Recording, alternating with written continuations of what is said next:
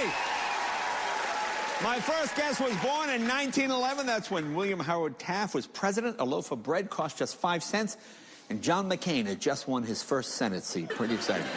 Now, tonight, at the age of 100, she's just named Pioneer of the Year, and she still plays the harmonica from Twin Falls, Idaho. Please welcome Dorothy Custer. Dorothy!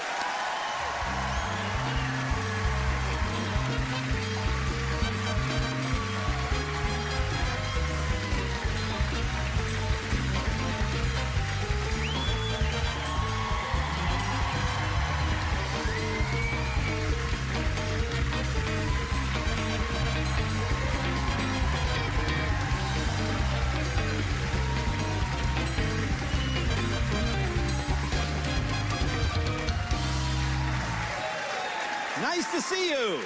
Nice to see you. Well, congratulations on your 100th birthday. Oh, yeah, that was 3 weeks ago. Now, I understand you went to Universal Studios yesterday? Yes, I did. Yeah. And you know, the wind was terrible. Oh, okay. I had a skirt on, and the wind was just blowing it like that. And I was hanging on to my hat.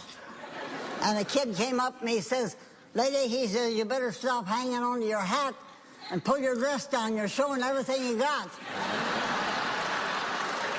Yeah. And I said, "I don't care. What they see down there is 100 years old. This is a brand new hat."